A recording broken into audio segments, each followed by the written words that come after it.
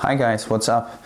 Given all this hype and progress in artificial intelligence, are you thinking what to study, or whether you should even change your job, or what job you should get into after you have successfully finished your education or studies, or whatever other education you had?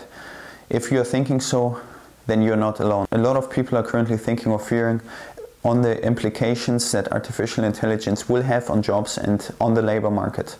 So today I'm going to give you my top 12 hypotheses about what artificial intelligence will do with jobs and on the labor market. But before we get into it, let me clarify first what a hypothesis is. It's basically an idea or an explanation or a prediction about something that you're trying to test. In statistical terms, you would come up with a prediction. For example, the Earth is flat like a pizza. That's your null hypothesis, and your not null hypothesis is false. So the Earth is not flat like a pizza. So basically it's just a theory or guess that you're trying to validate through experimentation. So having said that, let's come to my 12 hypotheses about the labor market implications that AI will have. Number 1, automatable solutions will more augment and support human-based work instead of replacing it. The technology is there to do good, and we are not, from one day to the other at least, not replacing all the jobs that are there. Whether it's technically feasible or not, that's another question. But in the end, the technology will be used to make our everyday life more efficient, and we can use that technology to work more efficiently. Therefore, it will, at least in the beginning, not be used to replace us, but to support us. Number 2, just because something is technically feasible doesn't mean it will be deployed, because market forces, labor, supply and demand and other factors will drive and confirm that hypothesis. Number 3, labor market dynamics in terms of quality, quantity and associated wages will drive whether people will be replaced by software and hardware machines or not. The first subpoint to that is it is obviously easier to replace a lawyer or an accountant via smart software instead of a bartender or a gardener due to the physical hardware setup that you need. The next subpoint to that is, of course, the cost of deploying it. The hardware that you need to set up, initiate, test, deploy and so on is way more expensive than any software algorithm that you can set up and implement to replace office workers like the accountant or the lawyer. The last subpoint to that is, of course, associated wages that are attached to the gardener or the lawyer. In terms of average income, it is more worthy to replace the lawyer or the accountant, which generates higher cost for businesses, instead of replacing any gardener due to the physical setup and also the associated wages. This brings me to my 4th hypothesis. It will be way harder from a technical and economical perspective to replace or to substitute low wage paid jobs, because due to the physical and hardware setup that you need.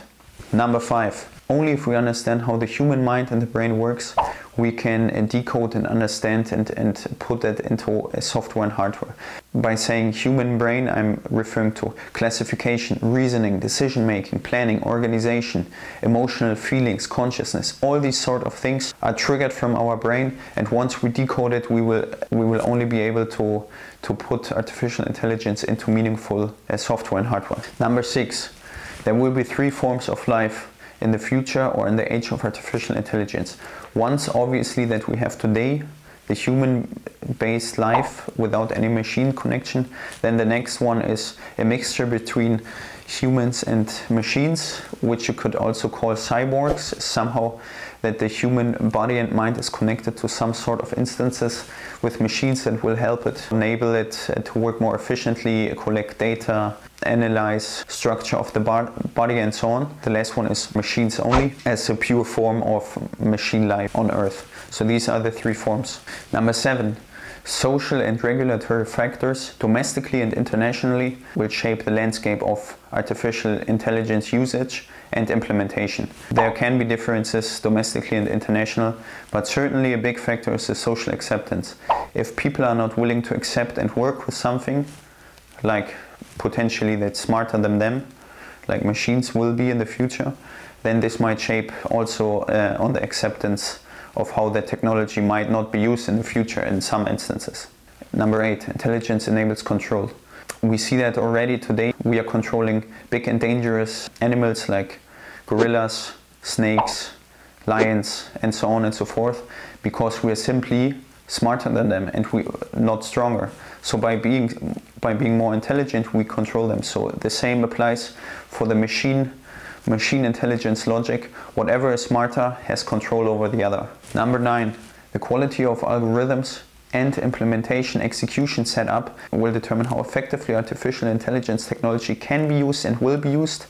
And only if it's used effectively, it can replace human-based jobs and labor. Also, the other point I'm referring on this is that it depends in the end on the human being or the community of how the technology is being used.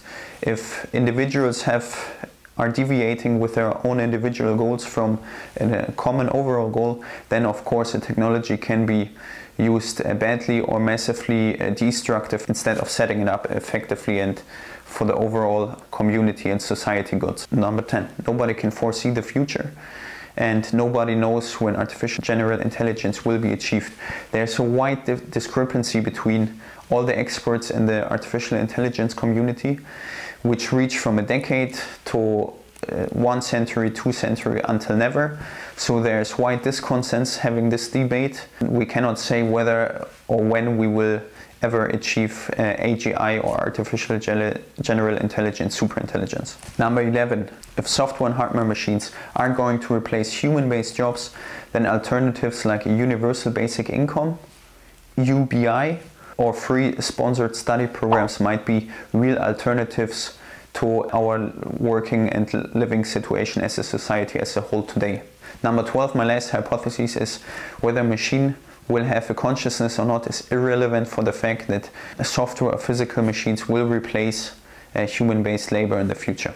Summarizing the 12 hypotheses in more general terms will give us an outlook for the future is very uncertain, but we can be certain that all industries, some more, some less, will be impacted by the technology of artificial intelligence. In the end, it depends on all us humans as humanity and as a society on how we will use and shape our labor market and our everyday life using this technology. And political leaders and company leaders will come up with new debates and discussions about what alternative solutions can be to living effectively as content human beings with machine solutions together. So what do you think about the future of AI?